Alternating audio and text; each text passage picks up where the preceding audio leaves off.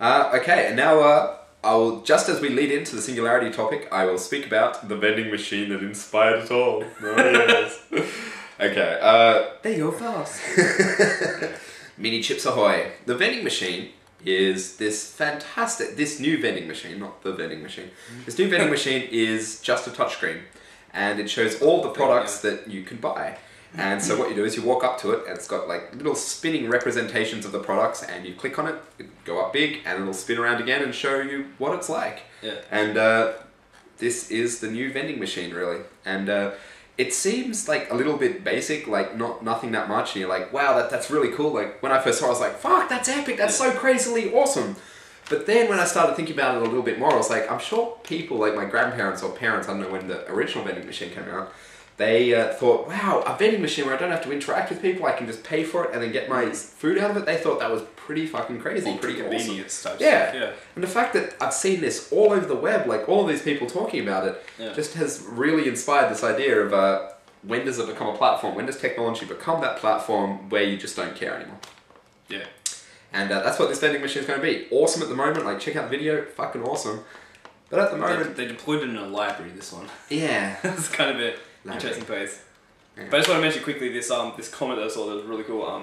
Basically saying, everyone's like, oh, why would they, it's stupid, why? But this guy was saying, basically, because you have an entire screen you can play with, you can dynamically change the pricing, you can dynamically change the eye level. So one example is like, obviously, you just have a simple heat sensor in there. If it's a hot day, you make water more expensive. If it's a cold day, you make coffee more expensive. No, but you do it so subtly that they don't notice. Well, they notice the price. It'd be better with Yeah, well, it's a possibility. I mean, it is. He's just making. Yeah. You could have it like kids walking by and all of that, and actually make it go down lower. I think that was something you were saying earlier on. Or like, or old people. You determine. Yeah. These are the products that old people are most likely like. Here's their average eye level display products here when they walk past. Yeah, and it just get them to buy that, and just at that price there. Like if it's a hot day, they could just put tons of water, like in the most predominantly obvious spots. Or imagine like face recognition, just a simple camera. Yeah. You walk up, if you've already been there before, I can say like, hey, or it pulls up your Facebook profile. Yeah, connects with Facebook. Yeah, it's like your friends like this product. You should try it. Yeah, you should try it. Come on, everyone's been trying out the new Mother. It's fantastic. Yeah.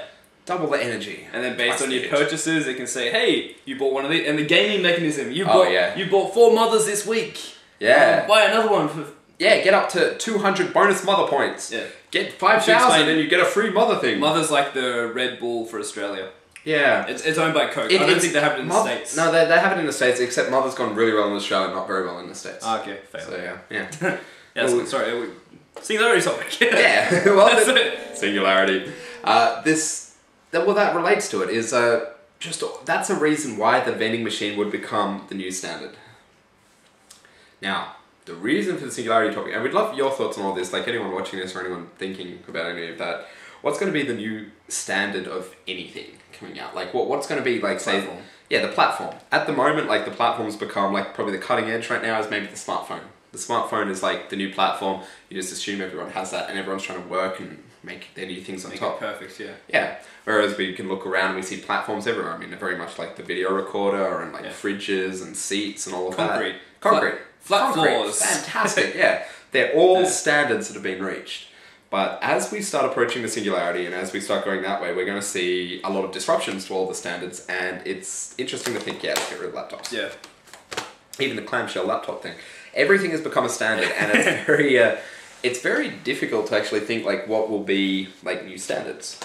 I'm not really sure. A new standard doesn't necessarily mean that's the best technology. No, it doesn't have to at all. It's just mass adoption, really. Yeah, and it does it enough. It does whatever it does enough.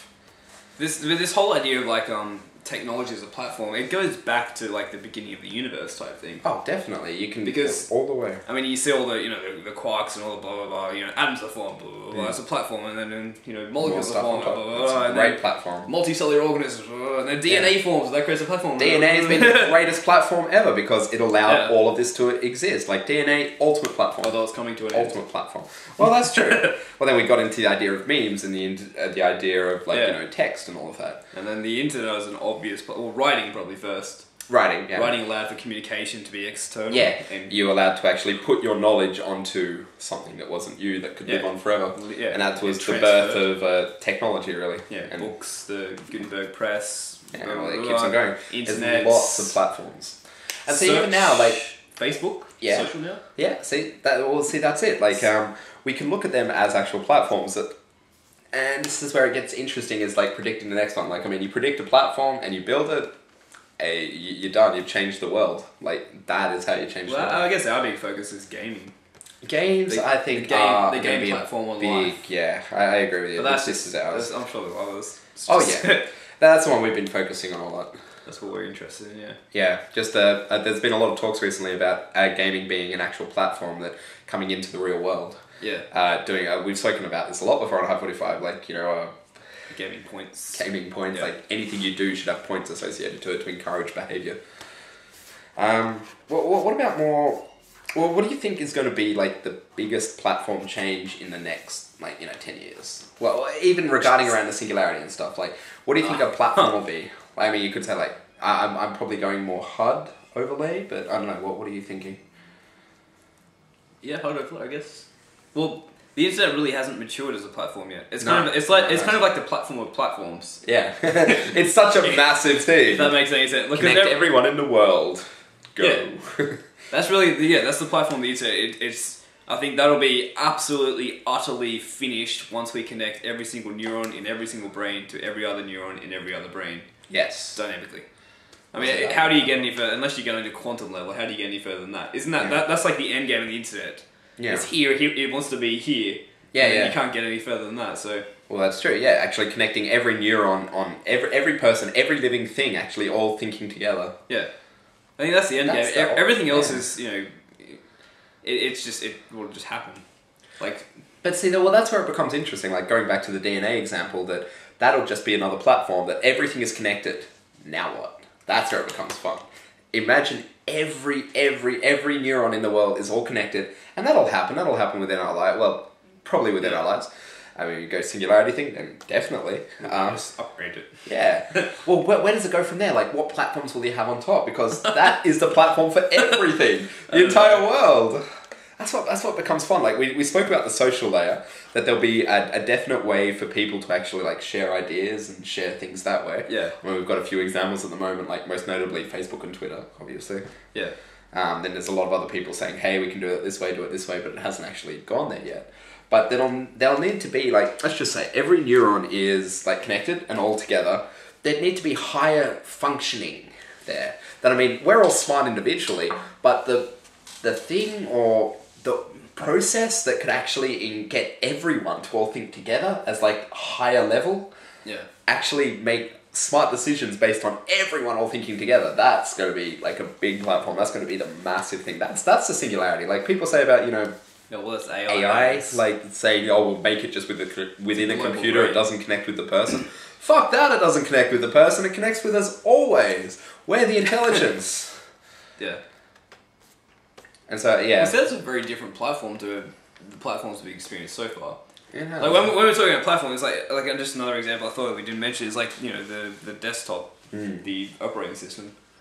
I mean, Microsoft pretty much owns that for now until... But then I have a feeling that the web OS will replace that. So I guess every single platform is still evolving in its own sense. Yeah. But there's things that on top of it that are evolving faster. It's almost like that, the S-curve that Kurzweil always pushes is a big thing. Yeah. Like, every single dip in that S-curve is the platform's being made, then everyone's just like, okay, how do we use this new platform to make the next one? Yeah. That's it. Every platform makes a new one. Like, when it starts off, everyone's like, oh my god, we can do this. Everyone's like, oh, we made a platform. What do we do next? Do that. I made a platform. What do we do on this? It's so true. And then you get a platform that can actually disestablish, like, so many of the earlier platforms as well. It's great. Yeah. I mean, that's what the internet's allowed so many things to happen. It's like, it's a platform of platforms. Yeah.